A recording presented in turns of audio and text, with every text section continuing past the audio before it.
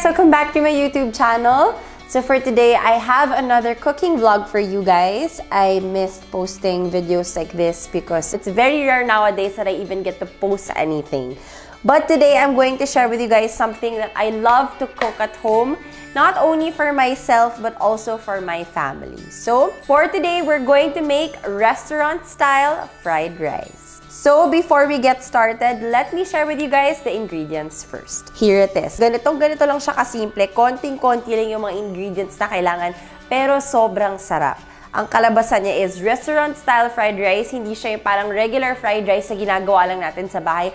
We are going to elevate it a little bit para naman meron tayong ma-experience na restaurant feeling sa bahay. Kahit hindi tayo nakakalabas nowadays. Kasi nga, you know, it's not very safe. But at least we can make restaurant-style meals at home. So, you're going to need rice. Ang perfect na gamitin is day-old rice para medyo dry siya, hindi soft. And then, you're going to need mixed veg.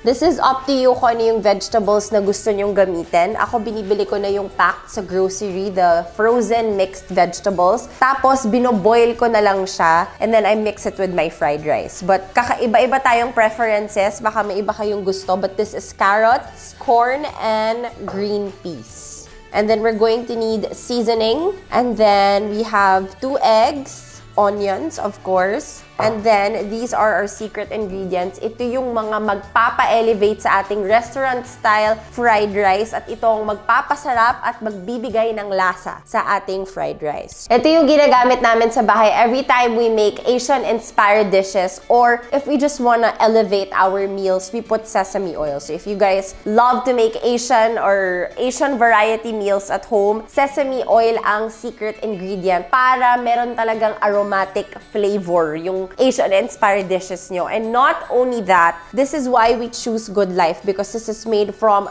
roasted sesame seed oil. So you only expect the best from Good Life products. That's why most of our products at home are from Good Life. We also have oyster sauce from Good Life. So ito yung gagamitin natin yan. This adds a lot of flavor with only minimal oyster sauce. Kahit maglagay ka ng konting-konting oyster sauce, talagang lasang-lasa mo na yung oyster sauce sa kahit anumang niluluto mo because this is full of flavor. And then this is one that I really want to share with you guys. This is the Good Life minced garlic. It's bathed in sunflower oil to preserve it. So this is the greatest invention I've ever seen because it's so hard for me to chop things. Like, I love to cook, but chopping is just not my forte. So this just totally reduced my cooking time to a lot. So this is the Good Life fresh minced garlic. So if you open it, this is a new batch. Let me just, please. Huwag kong pahiyain. Magwakas ka! Babe, ang hirap. So this is what it looks like. Kukunin nyo na lang siya from the jar. And then, ready to cook na kayo. This is why I super love this. Thank you, Good Life, for this great invention. So there you go. And then we're also gonna need chicken cube. So, that's about it. Oh, and of course, salt and pepper to taste. So, hindi ko na siya in-add dito dahil nandun siya sa kusina. So, these are the ingredients. Let's get cooking.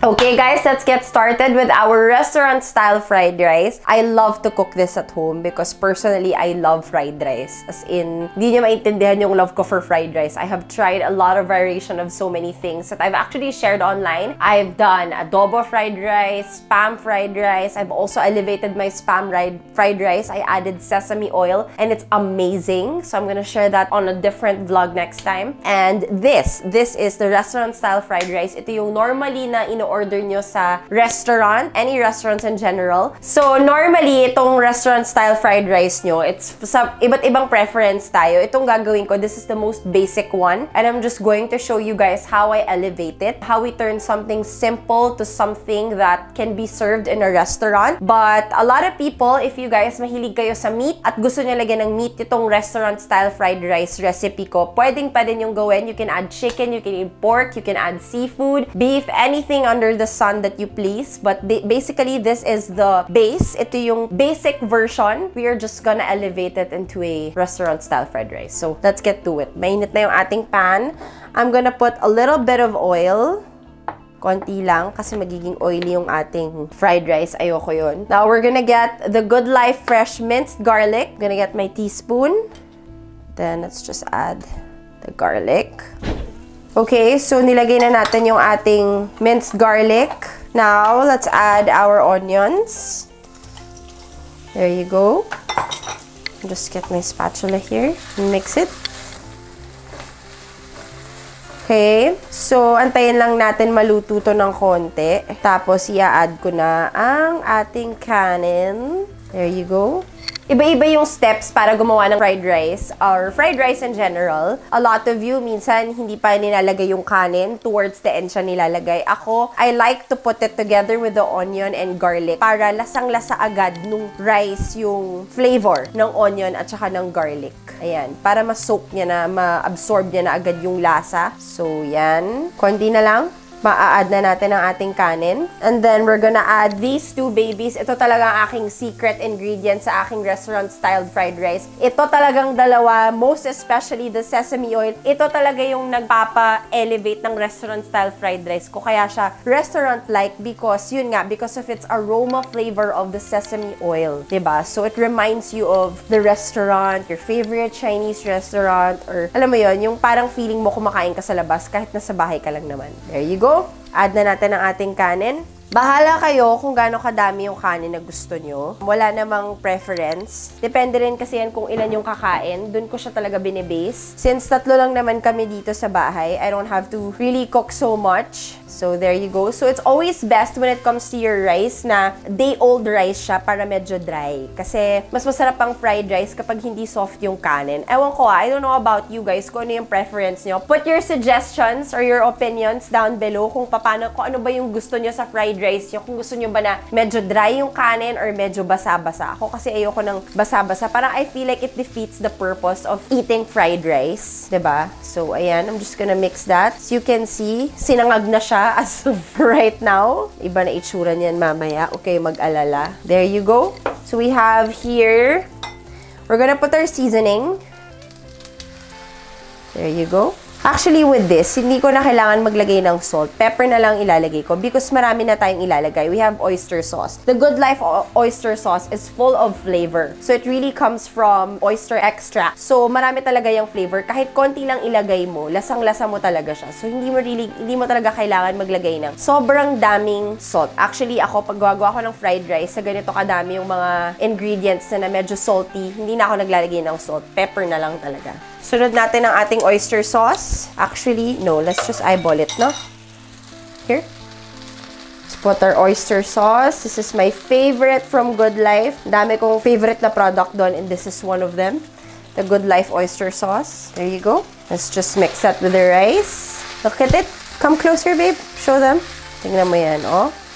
Amoy pa lang, guys. Sana talaga nakakaamoy ang mga video. Para na alam nyo na grabe to. Woo! Love the smell. There you go. Okay, now let's add our mixed veg. This is green peas, corn, and carrots. There you go. O, tignan nyo, diba? Ang daming kulay. I love these colors. Kaya ito yung mga pinipili ko na vegetable for my fried rice. But iba't ibang preference yan. Kasi ang ibang tao, they like spring onions, they like celery with their fried rice. Ako ito talaga because look at the colors. It's so festive. I love it. It just makes it more restaurant style like. And then we are going to add our chicken cube. I opt to use chicken cube for that little bit of chicken taste in our fried rice. But again, like what I said kanina, pwede kayong maglagay ng shredded chicken, you can put ground pork, ground beef, or if you're a seafood kind of person, pwedeng seafood din ang ilagay nyo. Kanya-kanyang trip lang yan. But ito, this is the basic style na ginagawa ko dito sa bahay, most especially, kasi hindi lang naman ito yung kinakain.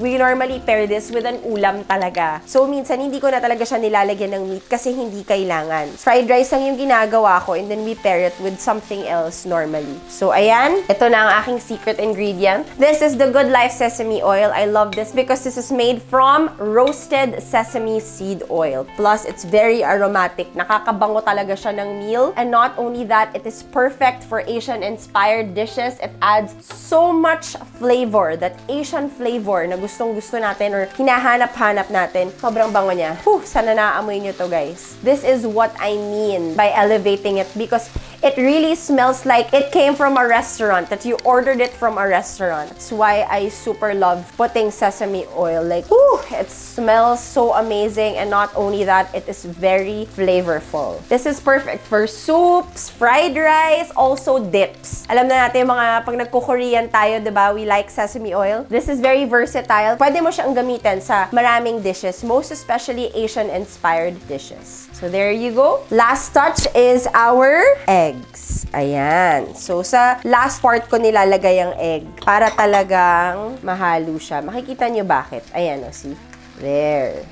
And then, I mix it until it's dry na. Kasi medyo mabasa pa siya ngayon dahil, syempre, fresh pa yung egg. But once you keep mixing it, ayan, it joins the other ingredients. Na-absorb siya nung kanin. Kaya sa end ko talaga siya nilalagay. Some people put it during the start of them cooking the rice. Ako talaga, towards the end ko talaga siya nilalagay. It's the last ingredient that I put there. As you can see, di ba kanina mabasa-basa siya? Ngayon, nagda-dry na yung ating kanin. There. It smells so good. I'm so excited to eat. It's lunchtime right now. So, ito yung ginagawa ko for lunch. O, diba? You don't even have to go out na sa bahay nyo kasi marami kayong kayang-kayang gawin sa bahay na akala nyo, very simple dishes, nakakamiss lumabas, but you know what? Once you like start experimenting and making meals like this at home, na gumagawa kayo ng mga restaurant-style meals at home para naman you don't miss the outside world so much, diba? And you still get to indulge and enjoy the meals that you eat at home. So yeah, that's one of the things also that I have been doing during this pandemic, learning new recipes and elevating them. So there you go. This is our fried rice. I am just going to add, bababa ko na, papatayin ko na yung fire ko. Let's just add pepper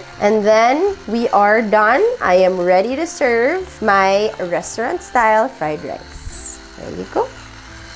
Okay guys, we are ready to serve. This is our restaurant-style fried rice. I'm very proud of this. And if you guys try this at home, please do tag me with the hashtag DannyMadeMeDoIt. This is really one of the things na masasabi ko talaga na very, very proud ako. One of my favorite things to cook at home. Very simple, but you see, something so simple can be turned into a restaurant-style fried rice. So, it is possible, guys. I know that nowadays, it's hard that we don't get to go out and eat out with our loved ones, but you can also enjoy restaurant-style meals at home. Yeah. This is my version of a restaurant-style fried rice. I hope when you guys try it at home, you'll love it as much as everyone does here at home, as much as I love it. Parang mali ating sandok na ginamit ko. So anyway, there you go. Let's try it so you guys can see.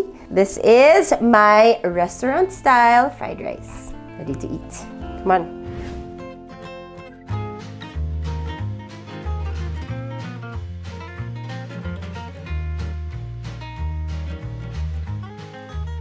Okay guys, so ito na. Itatry ko na yung ating restaurant-style fried rice para makita nyo first hand kung ano ba ang bango niya. Grabe, amoy na amoy ko yung sesame oil.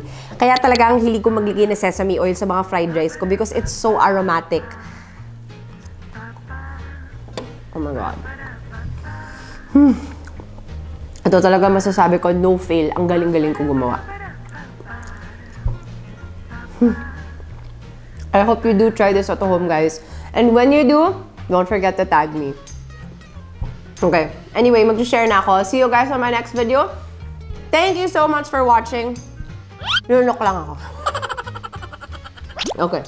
Thank you so much for watching, guys. I hope you enjoyed this video. And if you do try this at home, please do tag me with the hashtag DannyMadeMeDoIt. I'll see you guys next time. Bye!